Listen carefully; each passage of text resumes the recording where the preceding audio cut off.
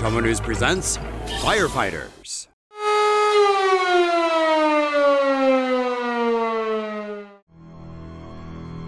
Firefighters try to hose down a flying drone. On June 4, a man's unmanned camera drone that was filming a fire in Jacksonville, Florida was hosed down by firefighters. This footage shows the drone being sprayed with water and was eventually forced to land. John Thompson, the owner of the now damaged drone, claimed that he was not violating privacy and that his drone was flying far enough not to interfere with the firefighters' efforts. The firefighters claim otherwise. Debates among netizens are intense, with no particular side taking the lead. Half agree with the firefighters' actions, while the other half defended John Thompson. The arguments present an interesting conundrum. A structure fire is hardly private, as news crews and bystanders were also taking footage. How is a distant flying drone any different from its ground-based counterparts? However, this growing trend of flying drones does concern a lot of people. Pretty soon, there may be hundreds of these unmanned crafts flying around filming everything. Potential breach of privacy may not be far off. The Federal Aviation Administration requires civilian users of drones to visit Know Before You Fly, an educational campaign for recreational users of drones. So who's on the wrong end here? John Thompson or the firefighters? Leave your thoughts below. Washington State firefighters used tiny oxygen masks to rescue a family of hamsters. Firefighters in Washington State responding to a fire at a mobile home had their life-saving skills tested when they found 3 asphyxiated baby hamsters trapped inside. A woman in Olympia, Washington had apparently left her dryer on when she left her mobile home last Friday afternoon. Upon returning, she was shocked to see her house on fire and firefighters battling the blaze. Her children were at school at the time, but their pets were visible inside the burning house. "Help! Save us please!" After they put out the fire, the firefighters discovered a family of 5 hamsters trapped in their cage next to a cute marriage certificate drawn in crayon. The father and mother were awake, but their babies weren't moving. Firefighters then turned to their pet emergency pocket guide and used makeshift oxygen masks and a plastic bag equipped with oxygen tubes to try to resuscitate the hamsters. 2 of the baby hamsters survived. Unfortunately, a third one died. The Lacey Fire District later tweeted these touching pictures of the rescue and cited the dryer as the preliminary cause of the fire. Philadelphia firefighters being investigated for having sex while on duty. Philadelphia firefighters are under, fire recently after a local news channel broke the story that they've been getting it on when they're supposed to be putting it out. Sexy times while on call when you're a firefighter is a big no-no. CBS 3 News reported that as many as a dozen members of the Philadelphia Fire Department are being investigated by the Philadelphia Inspector General over allegations of engaging in sexual activity while on duty. Accusations against the firefighters include a woman engaging in sexual activity with 2 men inside a vehicle and engaging in sexual activity with male members at not one, but several firehouses around the city. All those involved remain anonymous for now, but once disciplinary decisions are made, the names and ranks of those involved will probably be embarrassingly revealed. Cops and firefighters football charity match turns violent.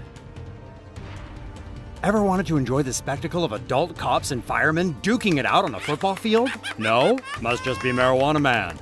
Due to YouTube's guidelines on violent or graphic content, we can't show you the entire thing here, but it's available on our website via the link in the description. This past weekend, New York firefighters and cops held their annual charity match on Coney Island, with the latter winning 29-13. Proceeds from the game went to charities both emergency services support, but as you can see, they weren't exactly charitable with each other. The New York Daily News reports the fracas began when players confronted each other during the postgame handshake. One firefighter was seen bleeding after the fight broke out, while another was reportedly decked as well. Interestingly, there's no reports of anyone being disciplined for the scuffles. But what's your take? Is this the kind of sportsmanship you'd expect from New York's finest and New York's bravest during a charity match? Or should they try boxing or MMA instead of football next year? Joseph Brannon was just dying to become a firefighter. He wanted it so bad, in fact, that the 18-year-old set fire to Brooksville, Florida library just so that he can join firefighters in putting it out. Talk about burning ambition. On July 6th, a witness saw the wannabe firefighter running down the road, donning a firefighter's bunker gear as the East Hernando Branch Library billowed smoke. When asked about his attire, Brannon explained he was studying to become a fireman. Firefighters arriving at the scene noticed a suspicious-looking young man who explained he had purchased a getup on eBay and that he wanted to help. He wasn't allowed to. Firefighters found burning wicker furniture piled up against the library's back porch door and were able to contain the fire. The miniature inferno, however, did trigger sprinklers inside the building, causing over $500,000 in damages. Brannon eventually admitted to having started the fire himself. We don't quite understand his logic here, but who knows? Perhaps... Some men just want to watch the world burn. New York Fire Department to deploy drones to fight fires. New York's fire department will soon have new eyes and ears above the city. The NYPD is currently testing drones that will help firefighters get a better look at how to fight fires before sending in humans. The $85,000 drones, painted fire engine red, weigh roughly 8 pounds and can move vertically and swivel 360 degrees. They will be attached to a 200-foot-long tether. They can capture both standard video and infrared images, which are then transmitted to a portable command center, so firefighters can see what they're up against. It takes 2 firefighters to operate each drone, a pilot to man the controls, and an observer to keep the area clear. The first drone will be deployed in the coming weeks, followed by 2 more before the end of the year. The drone idea was conceived after a deadly 2014 gas explosion in East Harlem, when an amateur drone operator flew his drone in to help firefighters get pictures of the damaged site. Child saved from burning home. Mother arrested and charged. Erica Rosello, 32, was arrested and charged after a Miami-Dade firefighter rescued her 6-year-old daughter alone in a burning apartment on Thursday, February 18th. The fire started in the kitchen of their home in Miami just before 8 p.m. According to police, a witness said he saw Rosello in the hallway of the complex and smoke coming from her apartment. Rosello denied there was a fire but admitted her daughter was inside. The witness tried to enter the apartment, but was unsuccessful.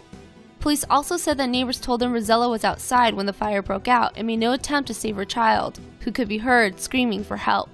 Neighbors called 911. When rescue crews arrived, they smashed the bedroom window of the first-floor home and carried the child to safety.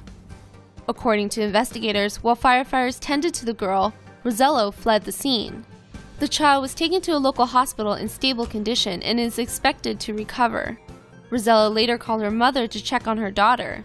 The woman convinced Rosello to come to the hospital. Police arrested Rosello when she arrived. She was charged Friday morning and is not allowed contact with the child.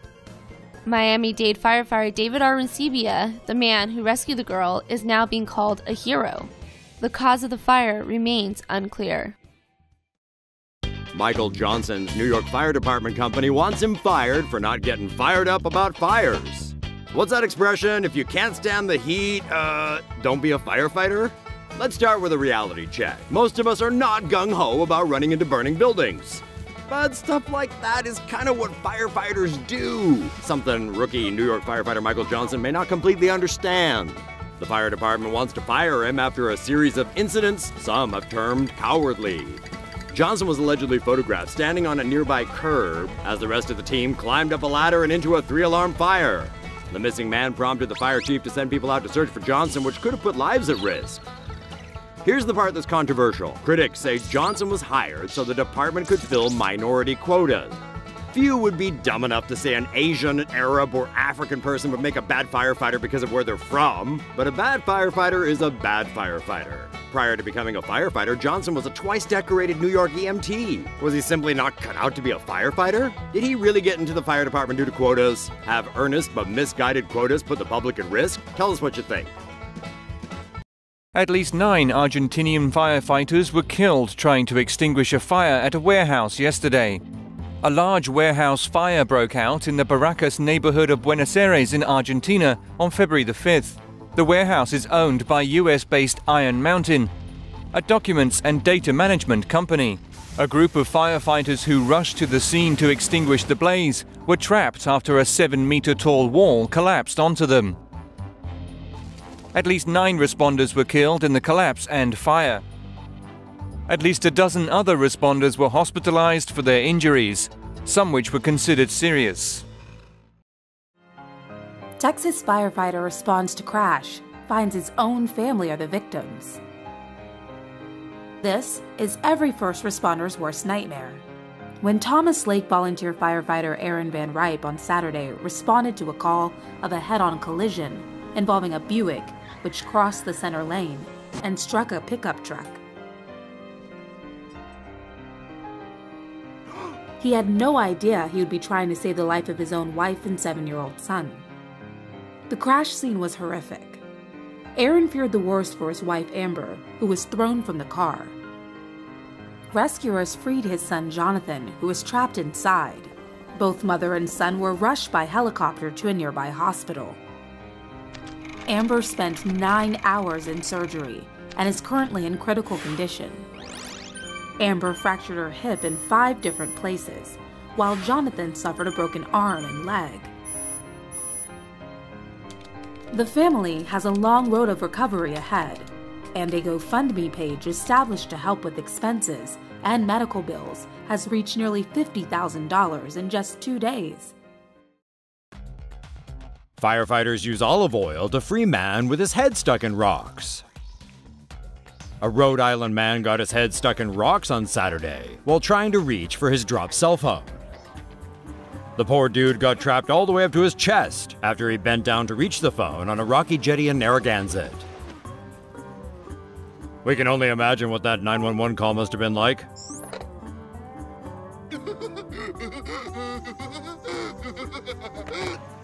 Firefighters tried for over 2.5 hours to pull the guy out, but to no avail. Then they got a bright idea. They greased the man in olive oil and were then able to free him. He's in the hospital but is said to be okay.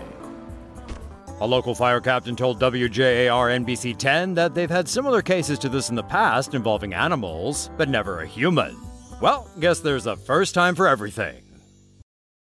A volunteer of the fire department in Japan was prosecuted last Friday for setting off fireworks in front of 2 fire engines on December 26th. After painting the town red on Boxing Day, the accused man got blind drunk and went on patrol with other volunteers in 2 fire engines in Miyoshi Aichi. While waiting for a traffic light, the volunteer threw a firework out the backseat window, causing big explosions. A woman who was driving in front of the fire engines got out of her car and told the volunteers to stop, who fled the scene in the fire engines. She later wrote down the number plate of the vehicles and reported to police. During questioning, the volunteer claimed that he did not consume any alcohol and the firework was just a prank for his colleagues. What do you think of his firework trick? A firefighter in San Francisco has resigned after he crashed a fire truck he was driving into a motorcyclist while drunk. On the night of June 29th, Michael Quinn was responding to what turned out to be a false alarm when he entered the intersection at 5th and Howard Streets on a red light. Quinn slammed into motorcyclist Jack Frazier and sent him flying towards a fire hydrant, breaking his ribs and puncturing a lung. Quinn then left the scene of the accident and went across the street to a bar where he was caught on surveillance video chugging pitchers of water with another firefighter present. When he finally returned back to the fire station hours later, he still blew a .13 blood alcohol level. Frazier is still recovering, while 5 other members of the department face discipline over the incident. 19 firefighters were killed fighting a wildfire in Arizona on Sunday, in one of the U.S.'s worst firefighting tragedies in decades. Reports said several of the dead were found inside their temporary fire shelters. Temporary fire shelters are used as a last resort when firefighters become trapped. Firefighters should ideally clear the ground to the soil before deploying the shelter and climbing inside.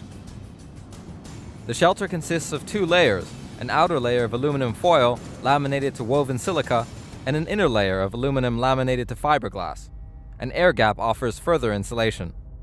The outer layers reflect around 95% of radiant heat, but convective heat is absorbed rapidly. Temperatures of 500 degrees Fahrenheit and above can break down the glue that bonds the fabric to the foil. The foil can then be torn, making it less able to reflect radiant heat. The Yarnell Hills fire is one of dozens that have hit the western U.S. in recent weeks. Experts say the current fire season could turn out to be one of the worst on record.